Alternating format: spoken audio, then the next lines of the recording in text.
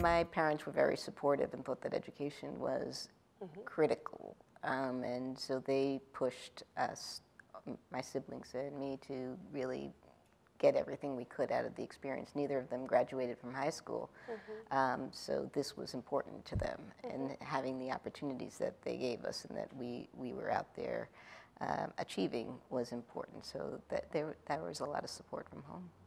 Let's talk a little bit about coming and choosing Barnard as your undergraduate institution.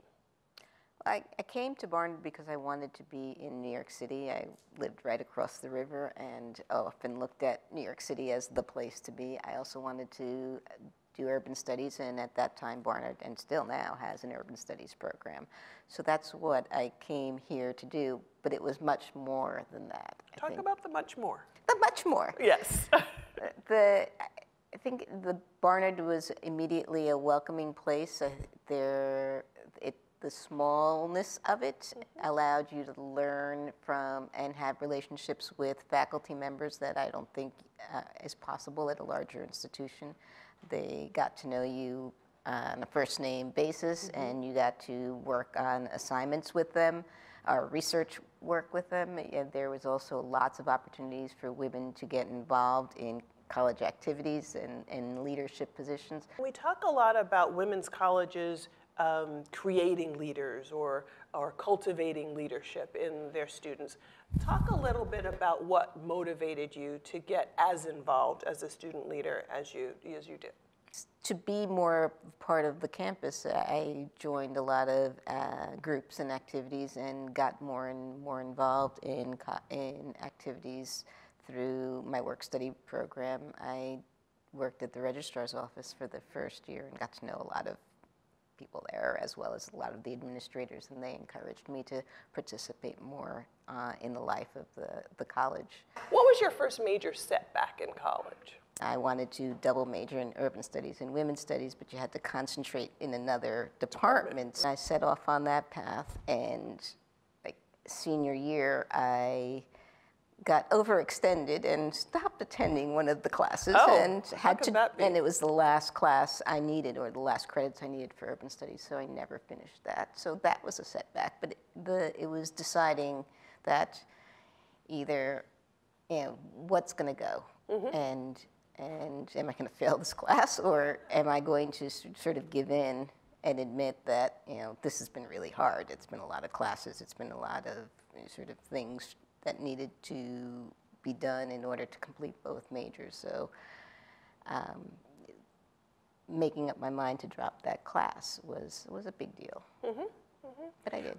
But you did, and I think that's a powerful message as well, that sometimes throughout life we have to decide when the plate is too full.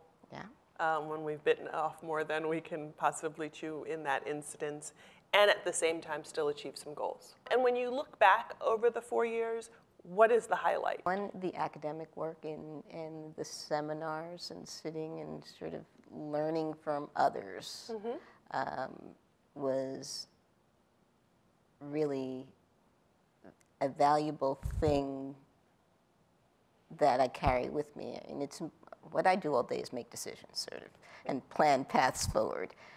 And from the seminar experience, you learn it's important to hear lots of different voices. Everybody's got a viewpoint. All of them are valuable. They know what they're talking about. They've done the reading.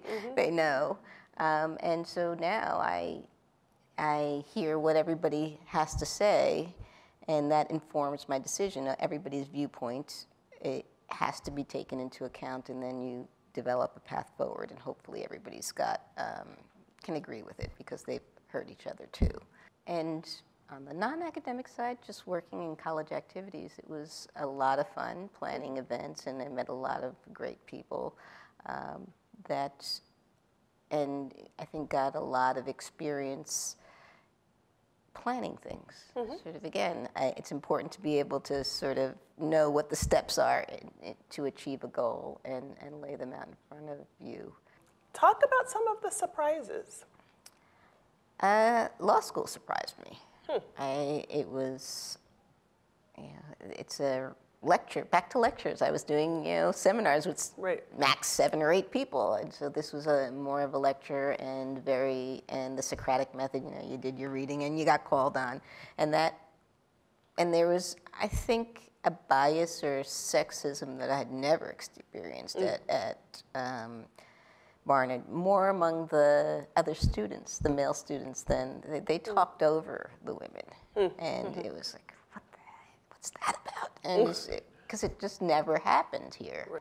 Law school was an adjustment because of that. And the practice of law, and now it's much, much better, but there is bias, implicit bias, if not explicit bias, in the judiciary and in adversaries. That they're always a little suspicious of whether you know your stuff. Yes. So always be prepared, be over-prepared. And that was what I did. Coming to a place where I was a minority for the first time. I hadn't ever been a minority. That was an adjustment, and